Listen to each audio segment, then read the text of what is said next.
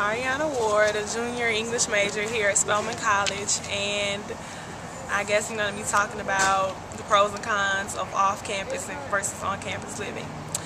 And I feel that coming into college, everyone should experience the life of on-campus first, so you can get the gist and make sisterhood and all that. But as an adult and you're growing up, you need your own space, so I think off-campus would be best for your junior and senior year. But don't go off campus unless you can afford it, you have all your finances in order, and remember to always stay focused. That's the #1 thing, because you're here for education.